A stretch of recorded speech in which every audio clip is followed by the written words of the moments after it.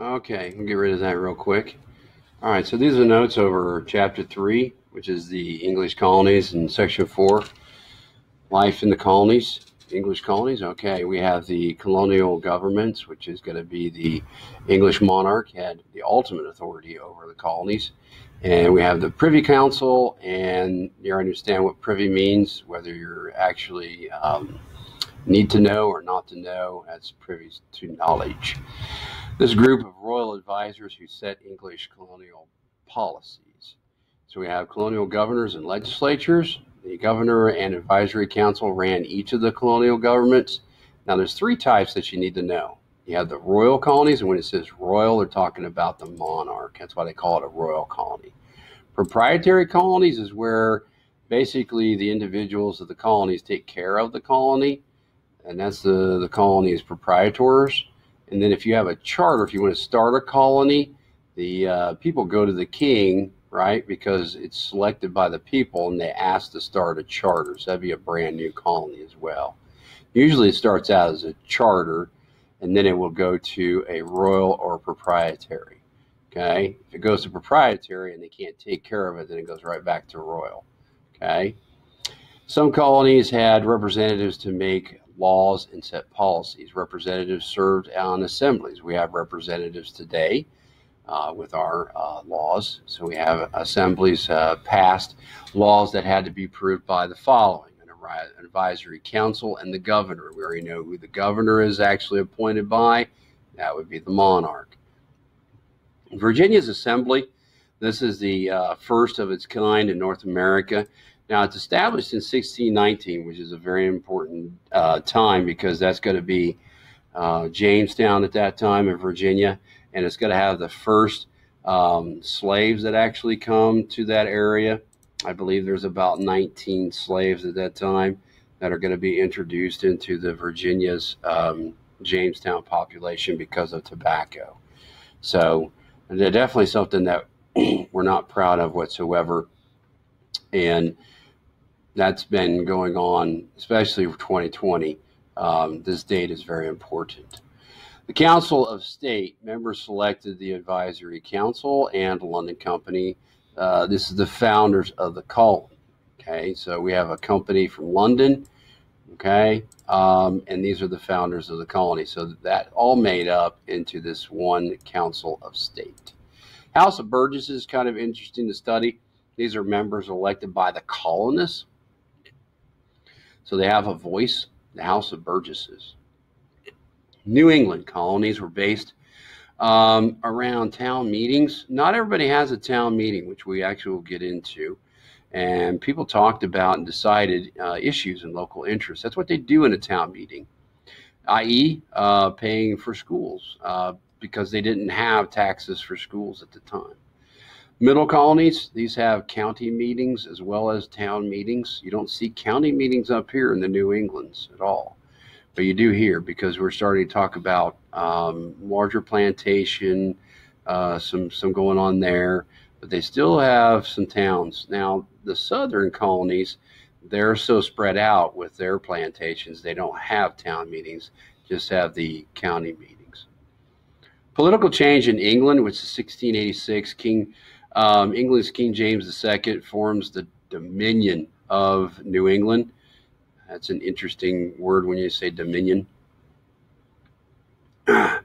Wanted to control, and that's what dominion is. They have dominion over you. It has to do with the word control over the colonies. This is not farewell for the colonists whatsoever. Thought they had basically grown too independent. Okay, the colonists have been too independent. So they send on this guy, his name is Sir Edmund Andros, which is the royal governor, which is going to limit the power of the town meetings. This is obviously disliked by the colonists. All right, so in yellow, this is extremely important. English Bill of Rights. 1689, Parliament passes the English Bill of Rights. What does it do? It reduces the power of the English monarch and increases the power of the Parliament. So actually today, if you were in Great Britain, that would be their actual government, which is a constitutional monarchy. So they have a constitution like us, but they also have a monarch, The monarch actually doesn't perform any political duties. They're mostly ceremonial because of their heritage and history. I didn't want to lose that. Dominion colonies formed new assemblies and charters in order to have local issues decided at home, okay, here in the colonies, not via the monarch. All right. So that's very important in the English Bill of Rights. Colonial courts used to control local affairs, and that's very important when you hear the word local, because they're going to use it also down here, usually reflected the beliefs of the local communities. So, like I said in class, if you are in Indiana and you go to a different state, they're going to have different laws. Okay? Many laws of Massachusetts reflected Puritans' religious beliefs. They're Bible-based because they're Puritans. Obviously, they're going to be Bible-based. These laws set standards for the community conduct, protecting individual freedoms. We have New York Weekly Journal Publisher, which is by John Peter Zinger. Now, this is going to be brought up in a bell ringer later on, and this is brought up, this case. These articles are critical to the colonial governor, which is John Cosby at that time. This individual, Zinger, is going to be arrested for libel.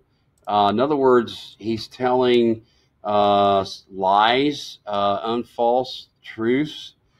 This is called slander. And so they have a lawyer which actually argues for John Zinger that he should be able to print anything that he wants as long as it's true. All right, that is what we have today. That is in the First Amendment, which is called freedom of the press. The jury said that the colonists should be able to actually allow their voice to voice their ideas openly, and they found Zinger not guilty. So that's a very important court case right there. English trade laws, earning money from trade, which is a major reason for English interest in the colonies in the first place. This is going to be practiced in mercantilism. Remember, the root word of mercantilism is merchant. If you're a merchant, or mercantilism, if you want to pronounce it that way also. So a way to gain power at the expense of other countries. They also limit imports, which are products from other countries. They increase exports, which are the products sold to other countries. So the mother country needs, and they want to limit your imports and exports. Mercantilism, supported by the Navigational Acts of 1650, 1696, which limit colonial trade.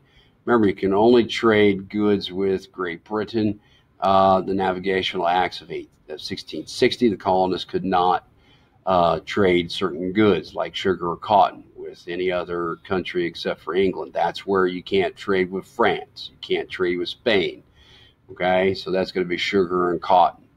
Must use English ships to transport the goods. The reason for that is because if you use your own ship, you may not go to the destination that they want you to go to.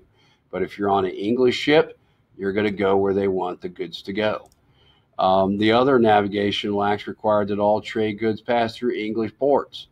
They're going to be checking out basically what you're doing, but they're also going to charge you taxes, duties, which we have today.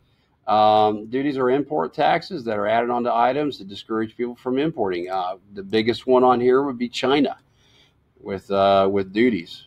And then we have England with the Navigation Acts are good for the colonies. That's what they said. They are good for you. We don't agree here in a moment, but this is what England is saying about us. We are your steady market for goods. So we're always going to have a market for you, and it's steady. But if you were to go to France or Spain, it's not may or may not be a steady market of goods, but you're going to pay our price. So the colonies had the Navigation Acts were not what we wanted whatsoever. This is what our reasons were. We want to do business with whomever we basically give us the best price, and that's going to be capitalism. So got around them, when this is what we do, by smuggling and black market stuff here. We're smugglers. Illegal trade. That's how we got around it. And what are we trading? Well, the things that we shouldn't be able to trade, like sugar and cotton. Let's see if they. So we got sugar. It's right there. Molasses. It's right there. We have rum, brought in from non-English Caribbean islands. So that's what we're doing to get around things. England responded with a Molasses Act. They find out what we're doing because there's the Molasses Act 1733, which is going to be put a tax on those items because you're smuggling it in. They figure it out, so they're going to go ahead and tax us. But the law was rarely enforced on this Molasses Act whatsoever. Another restrictive act that was held was the Hat Act. This is very interesting. It prohibited the sale of hats in the colonies. I like to wear a hat, but this has to do also with what the hats are made out of. Required 7-year apprenticeship to become a hat maker. That's quite a while. Also, to make a hat, to form it, they would actually go ahead and use mercury.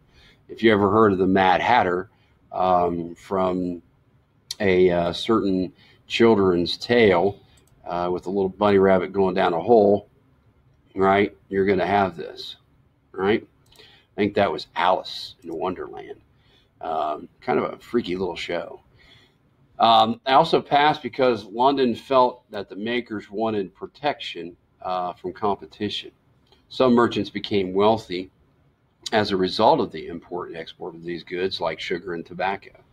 Triangular trade, this is the definition, which is a system in which goods and slaves were traded among the Americas, Britain, and Africa. They left out the West Indies in there, but that could be so close to the Americas, but it technically is not. So this is usually how the colonies traded with Great Britain in the Middle Passage. So millions of slaves came to the Americas via one leg of the triangular trade, and then could actually take as long as 3 months on the ship as an individual who's never even been on a ship on the water.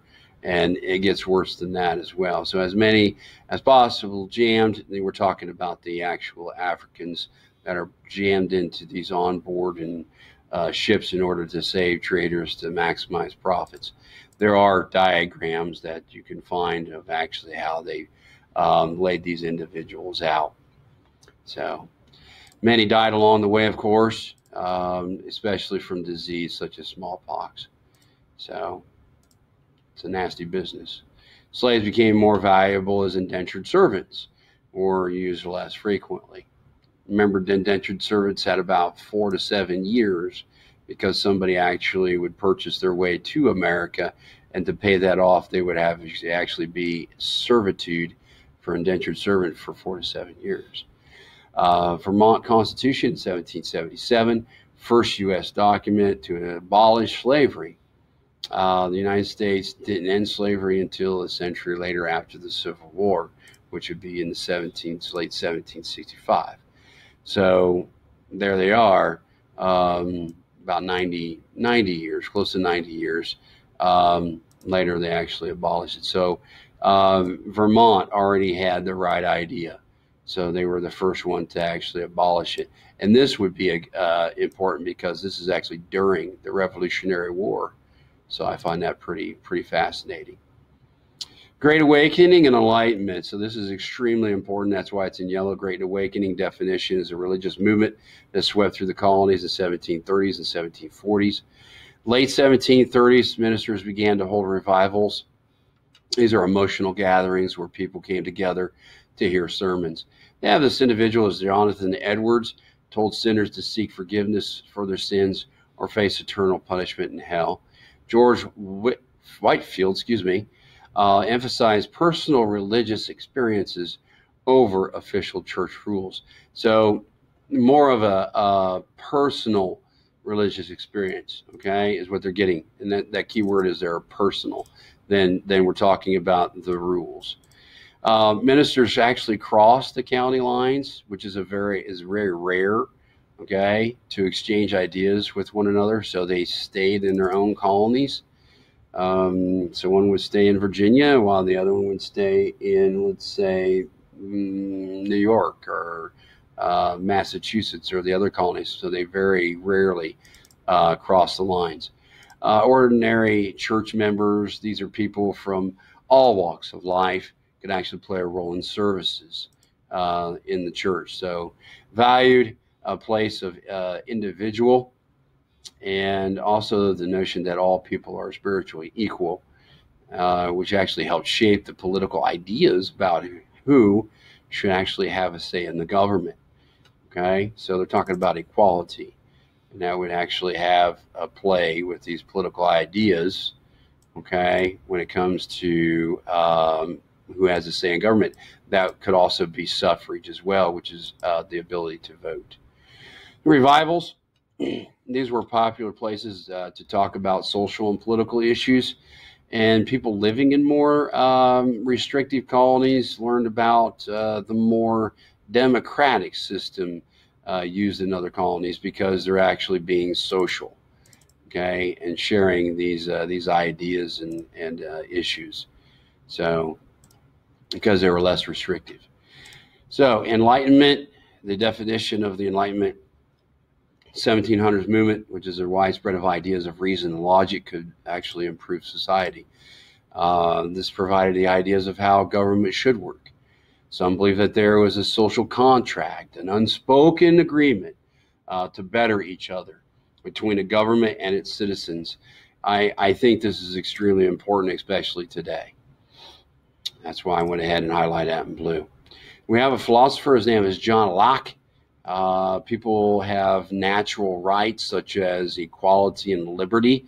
Thomas Jefferson will borrow from John Locke. He's going to borrow a couple of words, if you don't, the Declaration of Independence, like the life, liberty, and the pursuit of happiness. So we talk about equality and liberty, and that's who Thomas Jefferson borrows from, is John Locke. This also influenced the colonial leaders when we talk about the Enlightenment. French and Indian War, we have an individual, Wampanoag, which is leader of the Metacom. That's the leader, his name, aka King Philip is what we're going to call him, who opposed New England's colonists. These attempts to take native lands is what's going on. So this happens in 1675. King Philip's War begins between the colonial militia. Militia are going to be civilian soldiers, and the native warriors. So it lasts till 1776, and that's approximately 1 year. So over 1 year, we have 600 colonists and 3,000 natives, including Metacom himself, are going to die in the Native American allies. Some natives actually joined forces with the colonists against Metacom. So we do look at natives fighting natives as well. That happened regularly. They wanted tools, weapons, and other European goods, things they couldn't manufacture themselves. Colonists wanted other things that are of value, like furs. Okay, they're going to be sold overseas from natives to sell as a profit in Europe. These are actually going to go out of date, though, European furs. And then that's where the fur trade just goes right down. Now we have the Algonquin and the Huron. They trade and ally with the French colonists, while the Iroquois actually trade and ally with the British. So if you hear Algonquin or the Huron, that's going to be French. And then we have the Iroquois, that's going to be British. Most Native Americans viewed the French as a less threatening than the British. It's interesting to note that the French would actually, they trade closely with the natives, and they actually like take on customs, intermarry, have very close relationships with the natives. The British are not so as much as what I've actually researched in mingling with the natives as the French whatsoever. So the French settlements were smaller. Okay, so they're not as a bigger threat than the British, because the British are actually growing very rapidly, their settlements. So the natives can actually see this rapid growth, and they're going to lose their land, while the French are slow growing. Still, the natives protect their independence no matter whom they were actually friendlier with. So when it comes down to brass tacks, they're going to protect them people over the French or the British. It doesn't matter. War erupts. We have the British colonists move into the Ohio River Valley, which is where we are at the moment in Delphi in the 1750s, in order to take advantage of the fur trade. And you can find this out in Fort Ouiaton, which is just down the road there in West Lafayette. And I think it traded hands probably around 10, 11 times. Fort did. So it's a very important trading post. French believed that this would hurt their fur trading profits, and they built 3 forts to protect themselves against the British aggression. Fighting between the two sides began in 1753 as Britain looked to take over the valley, and that valley is going to be the Ohio River Valley. So the British are going to take the whole thing. So they send in George Washington, and his men defeated at Fort Necessity. We know that. George Washington, who actually had basically started the entire French and Indian War. He definitely aided that by killing that small French diplomatic force, is what they would actually say, because of the word assassin was used in the Articles of Capitulation that George Washington actually did sign. He will deny that whatsoever because he would say that he didn't know what he was signing. British colonial leaders met in Albany, New York to discuss how to defend themselves. This is called the Albany Plan of Union. So we need to unite ourselves. Suggestion to unite all the colonies as one instead of separate. Didn't go over so well. I believe this was Benjamin Franklin's idea. Doesn't say there, but I'm pretty sure that's Benjamin Franklin. It gets rejected, because they still don't feel united whatsoever. They're divided colonies, not united. This is extremely important. The Treaty of Paris, 1759, is the turning point of the war takes place. The British General James Wolfe actually captures Quebec. 1763, the Treaty of Paris is signed by France and Great Britain. Great Britain gets the following. They get Canada. They get all of the lands east of the Mississippi River, okay, except for New Orleans. They don't get that. They also get 2 little tiny islands, basically in the Gulf. St. Lawrence, not a big deal there. More of a big deal, they actually get Florida, which is from Spain. Why do they get anything from Spain? Well, Spain actually sided with France in 1762. So they divided into an East Florida and a West Florida. And Spain's going to actually take Louisiana, which we will get eventually from the French, land west of the Mississippi from France via an early treaty.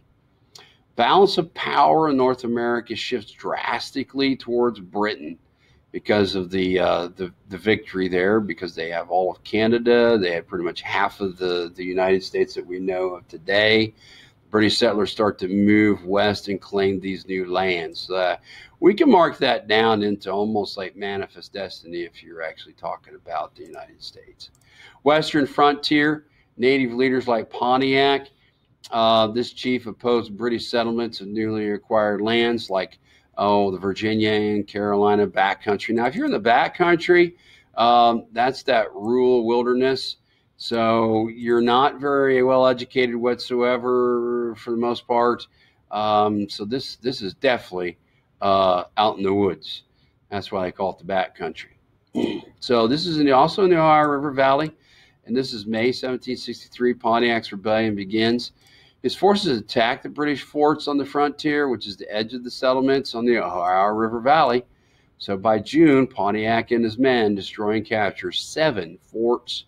In 1766, and this is 3 years, the rebellion was put down and Pontiac surrenders. King George III issues the Proclamation of 1763. This is kind of like being grounded. So wanted to avoid any further conflicts with the Native Americans and over-eager settlers because they're taking the Native American lands. He's got to ban the British settlements west of the Appalachian Mountains. So even if you are actually in the Appalachian Mountains, like, well, not in them, but let's say west of the Appalachians, he's got to order you back, okay, order settlers to leave the upper Ohio River Valley and move to the east, right, of those Appalachian Mountains, okay? So those are your notes That is chapter 3, section 4. Hope you went ahead and typed these out or written them out, and you can use these on the chapter 3 test. So we're going to stop this now and have a wonderful day.